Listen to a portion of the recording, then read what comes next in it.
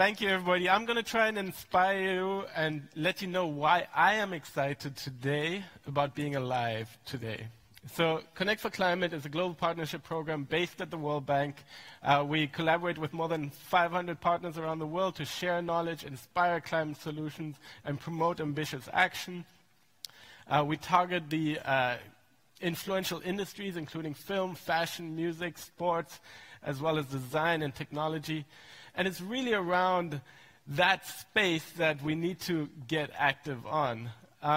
So this is the quote that came out of the climate conference. COP23 happened here in Bonn, in this venue. And we worked with the Fijians as well as the Germans to come up with the messaging that we are uniting for climate action. We're going further, we're going faster, we're going together. And it's really the further and faster that needs to be tackled, because we know we're going together already. We've got all countries on board with the Paris Climate Agreement. We've got businesses, local and city leaders. We've got individuals, civil society, all coming together saying that we need to really get serious about climate change. And it's a further and faster that really underlined what the discussions were here in Bonn, because we heard that we're already at 1.5 degrees Celsius. We know that climate is affecting today's society. We're seeing the extreme weather events. We're seeing the hurricanes. And it's really the poor who are most affected. And that's the message that Connect4Climate helps to relay, is that we will never end poverty if we don't tackle climate change, because tackling climate change and addressing our poverty situation around the world goes hand in hand, as does sustainable development. So, looking at the past, we went through a stone age, and we left that behind not because we ran out of stones, but because we came up with new technologies and innovations. Same thing for the Bronze Age. Same thing for the Iron Age. We left it behind not because we ran out of iron ore, but we're still using iron ore today. But today, we're actually producing iron ore, zero-carbon iron ore in Sweden, where they harness wind energy to create hydrogen, and then use that hydrogen to fire up their furnaces, to smelt the iron, and hence we get zero-carbon iron. Then we went into the Industrial Revolution, and we had the water wheel, the steam engine, electricity helped progress us. And then fossil fuels obviously drove a lot of our global economic growth and development, and we thank fossil fuels for that. But we are now on the cusp of a new revolution, the sustainability revolution. And that is really where our society is shifting. It's driven by technology and innovation. And to highlight a quote on that from Al Gore, we're in the early stages of a sustainability revolution that is at the scale of the Industrial Revolution, but at the speed of the digital revolution. And that's really why I am excited about being alive today. It's not because of the climate impacts, it's because of the fact that we're going to be solving this. And we're all going to be a part of that. So maybe just to highlight some of the World Bank's work around this. We recently presented 12 transformative solutions that the World Bank is working around for the One Planet Summit.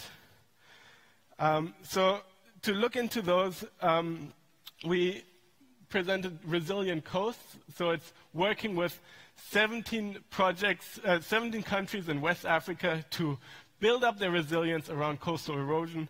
We know already 500,000 people are affected in West Africa, and the rising sea level and the erosion and flooding that's taking place is costing those countries around 2% of their GDP. The second transformative solution was climate insurance. As the climate impacts become more severe, more impactful, it's really about uplifting those who are most affected and giving them the insurance policies. The third was climate-smart agriculture, and we have heard a lot about that here at the Landscapes Forum. The World Bank invests about $4 billion in commitments around climate-smart agriculture annually. Then resilient cities. We've got the Resilient Cities program, where we know that 2.5 billion people will be moving into cities over the next 25 years. and cities are responsible for about 70% of the greenhouse gases. So that is a tangible and a very effective place to help institutionalize the sustainable revolution. Mobility, sustainable mobility is the fifth transformative solution that we presented. And that's really because mobility produces about 23% of our greenhouse gas emissions from fossil fuels. We are helping shift to electric as well as a hydrogen-driven mobility infrastructure and coming up with innovations such as a bus rapid transport system. Landscapes and forests, about $1.3 billion of our forest-related work goes into forest restoration and forest protection. We heard it already from Paola Agostini earlier. Hydromet, again, at the core of hydrometeorological services is technology and innovation. And that we're targeting now for the sub-Saharan continent, African continent. Green bonds, these are innovative financing tools. So again, innovation is driving the new economy. And this year, green bonds are surpassing $130 billion, which helps drive the renewable energy revolution. Carbon pricing, we know that carbon pricing should be around the level of $40 to $80 according to the Stern report by 2020. And we're helping build a coalition. We just heard yesterday, or it might have been this morning, that China now is actually implementing the largest emission trading scheme. And that is really innovative market mechanisms to help drive the sustainable revolution. Geothermal, the often untold renewable energy solution. In Indonesia, we're helping them build 1 gigawatts of geothermal. Of course, we've all heard of solar, rooftop, large-scale solar farms. The rollout of that has been exponential, and that has driven costs down to record lows and made it competitive with coal-fired electricity.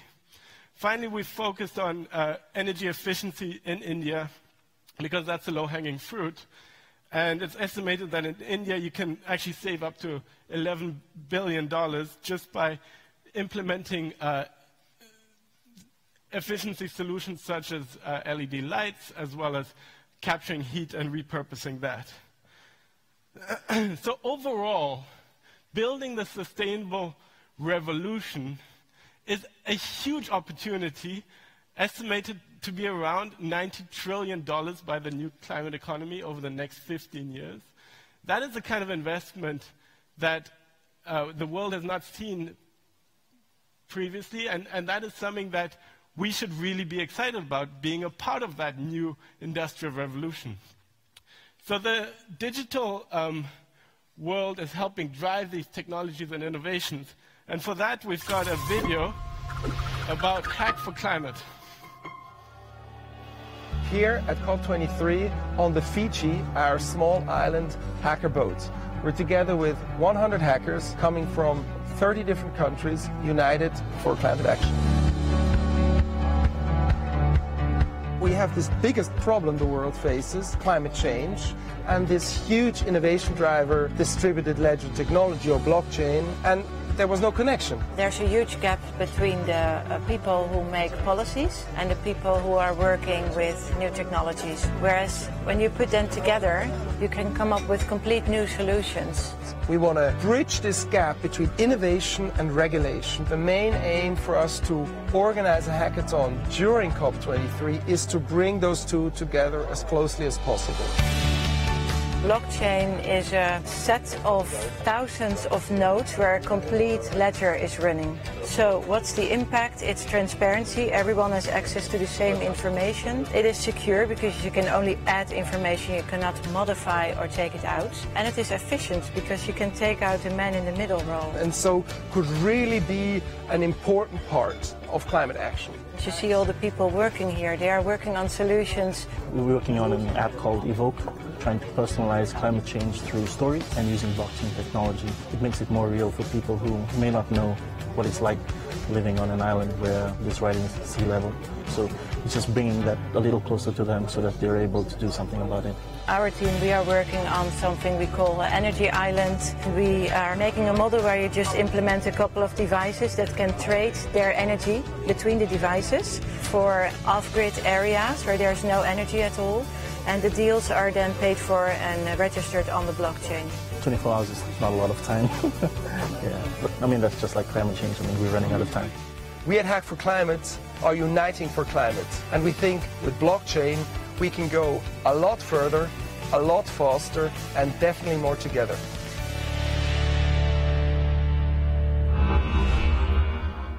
So really, digital progress is helping our technology and innovation to drive those solutions that we need to tackle climate change. But it's not only that. Obviously, we also have to look at our consumer patterns. We have to encourage bold leadership. And that's where the World Bank has come forward with a statement that they're not going to finance upstream oil and gas from 2019. And it's that kind of leadership that we as young people also need to embrace and support and be a part of. So just to highlight, during the moon landing, when at that time it was the biggest challenge of that generation to get somebody onto the moon, what do you think was the average age in the control room of the engineers? You might think 40, 30. It was actually 26.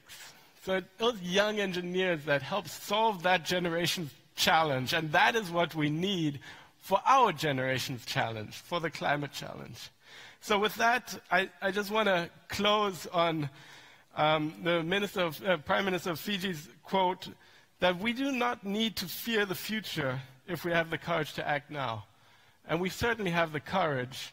So let us not fear the future. Let's embrace it and enjoy it. Thank you very much.